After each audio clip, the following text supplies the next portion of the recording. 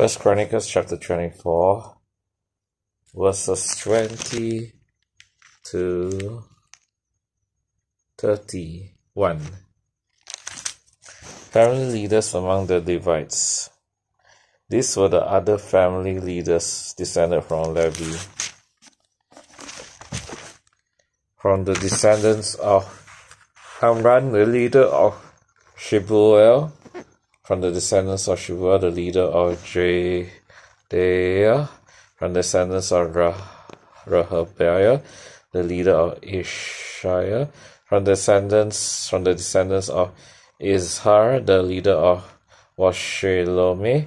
From the descendants of Shelomith, the leader was Jahath. From the descendants of Hebron, Jeriah was the leader, Amariah was second, Jahaziel was third, and Jekameam was fourth. From the descendants of Uzziel, was the leader was Micah. Uzziel the leader was Micah. From the descendants of Micah, the leader was Shamiel, along with Ishiah, the brother of Micah. From the descendants of Ishiah, the leader was Zechariah. From the descendants of Merari, the leader were Mahli and Mushi. From the descendants of Jaaziah, the leader was Beno.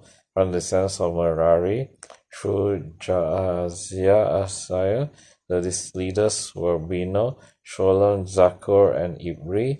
From the descendants of Mahli, the leader was Eleazar, though he had no sons. From the descendants of Kish, the leader was Jeremiah. From the descendants of Mushi, the leader were Mahli, Eder, and Jerimoth. These were the descendants of Levi in their various families, like the descendants of Aaron. They were assigned to their duties by means of sacred lots without regard to age or rank. Lots were drawn in the presence of King David, Zadok, Ahimelech, and the family leaders of the priests and the Levites. This is the word of God.